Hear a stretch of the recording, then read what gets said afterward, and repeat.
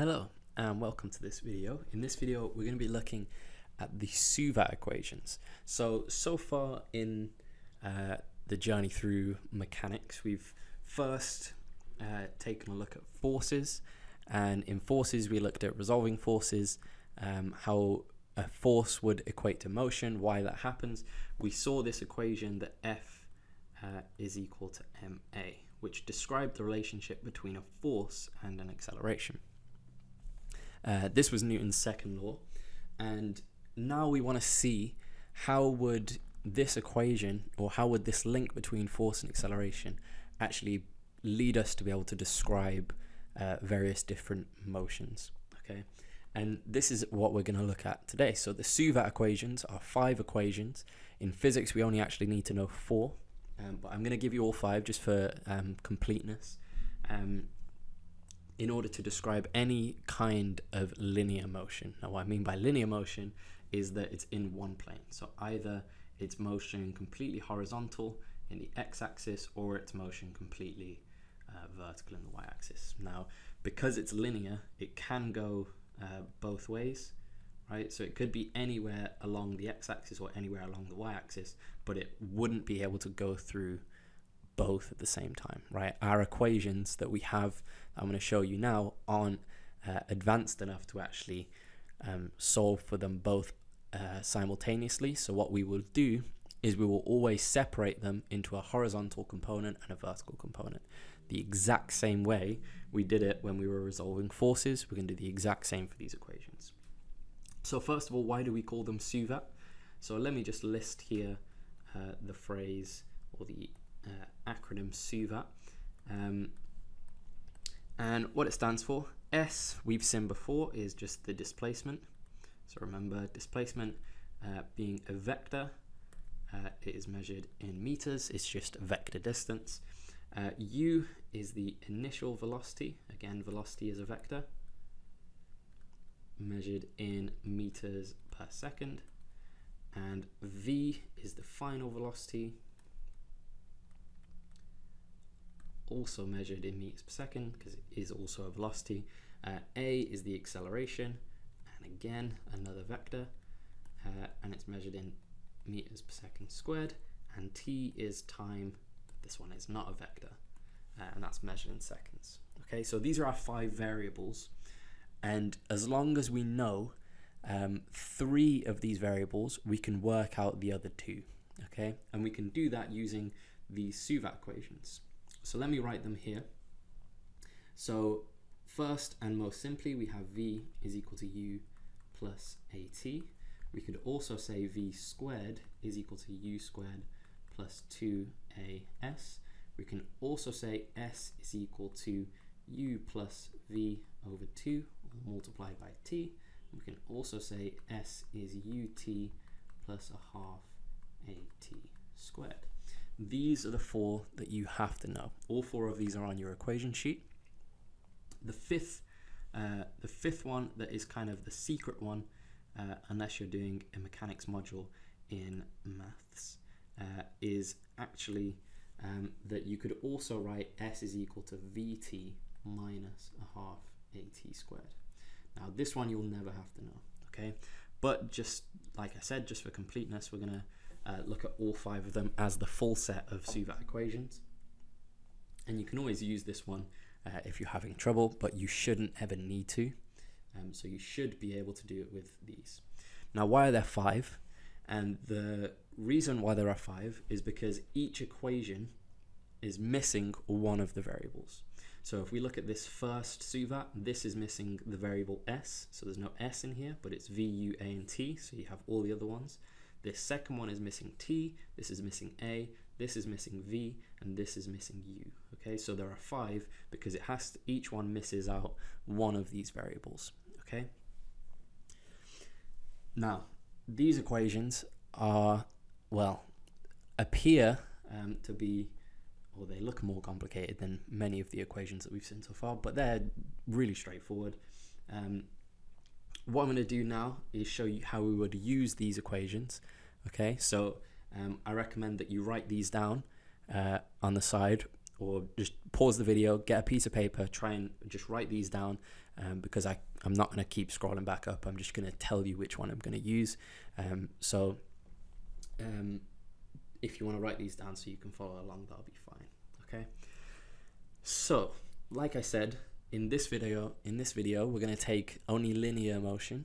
So let's have an example of a simple vertical motion. Okay. So let's take an example of some simple vertical motion. Okay, so let me set up a scenario. Let me say that I have a building that is 50 meters tall. So it's a very tall building. And I'm going to drop a coin.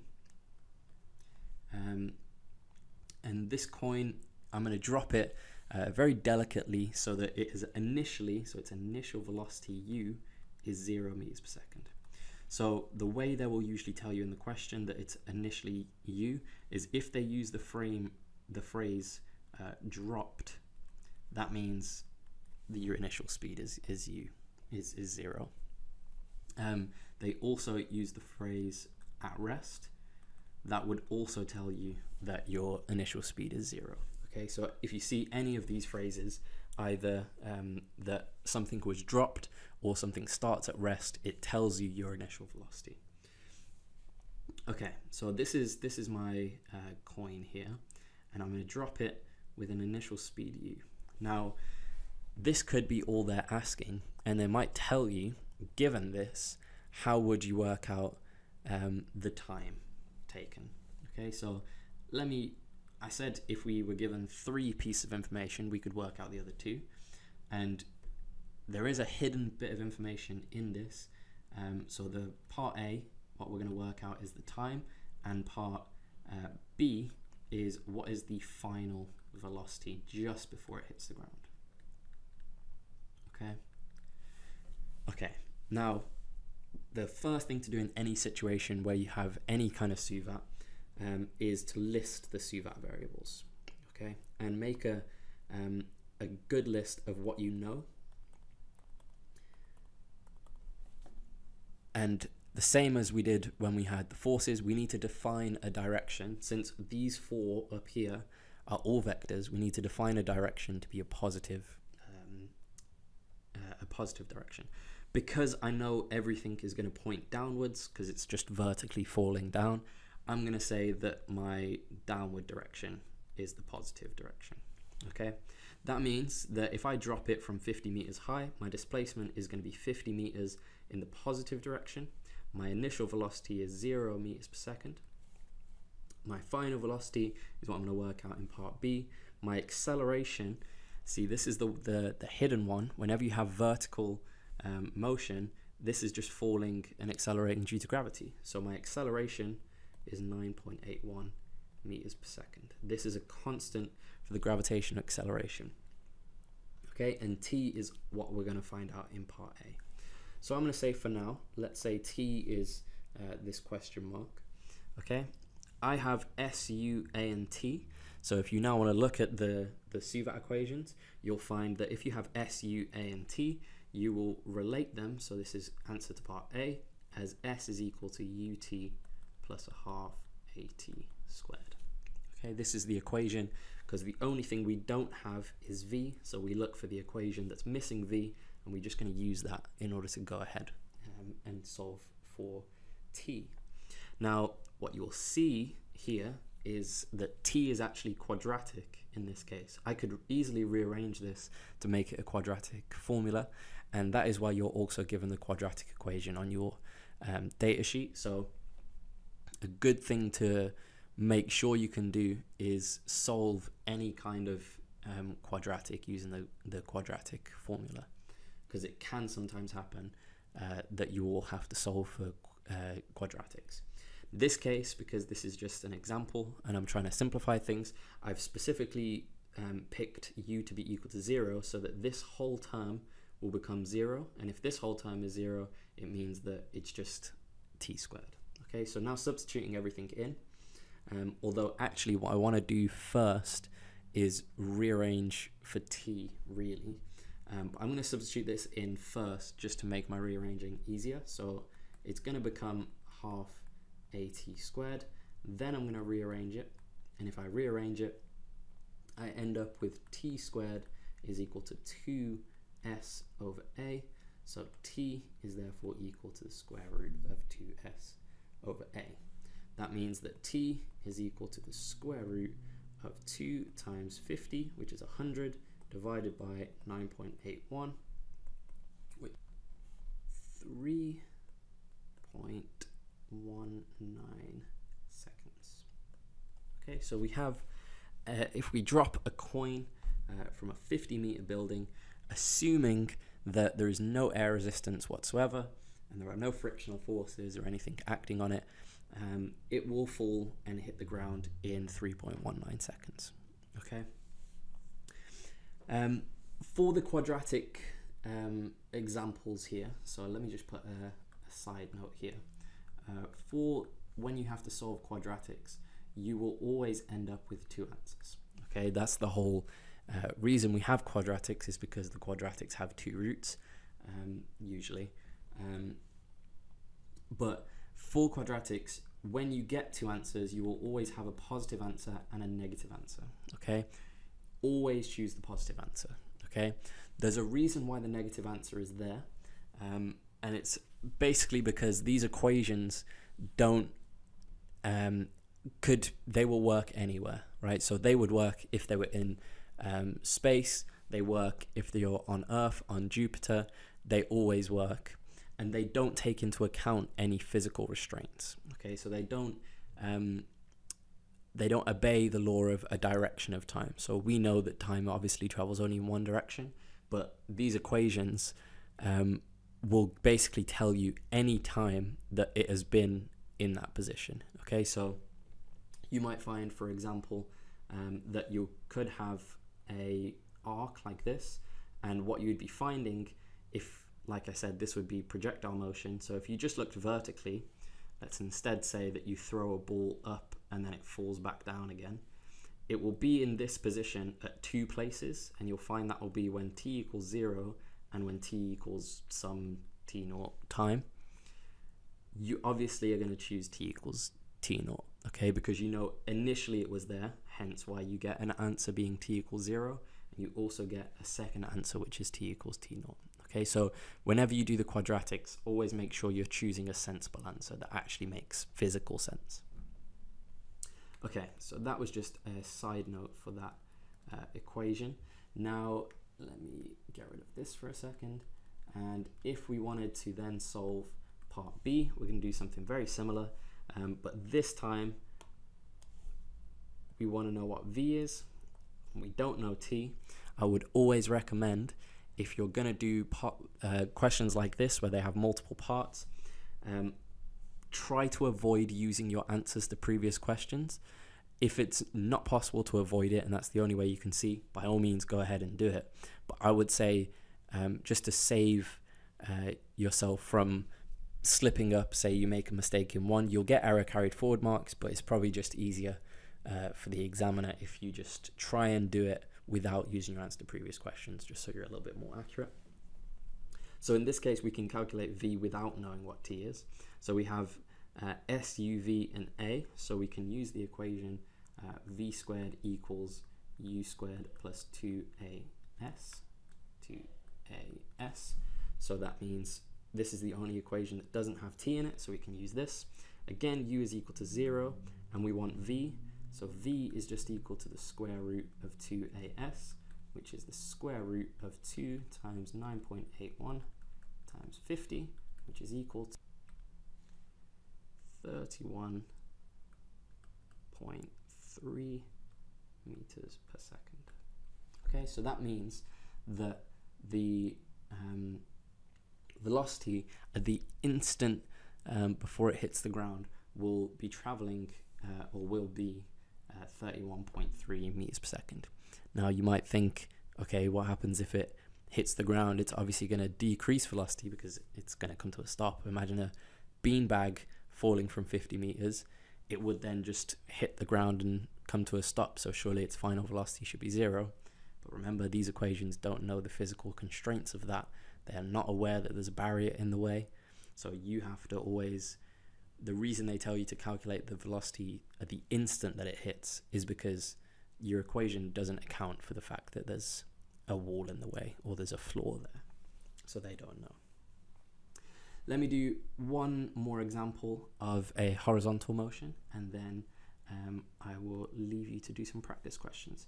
So horizontal motion.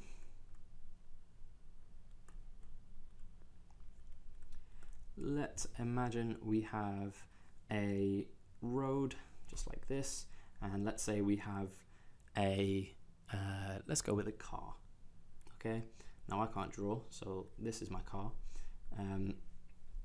And this car has a mass of m. Okay, it's arbitrary if we choose a mass or not because there's no mass in the SUVAT equations. Let's say it's going to go through a drag race and it's going to travel a distance here of 100 meters. Okay, imagine it's a go-kart, for example. Okay,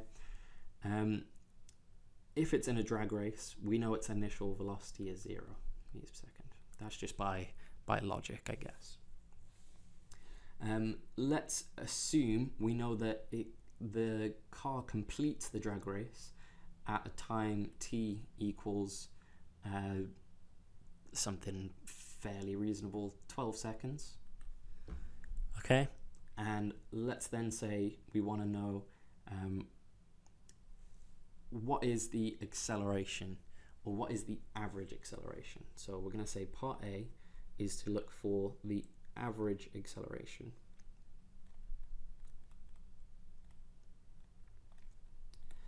And part B is going to look for the final velocity as it crosses the line.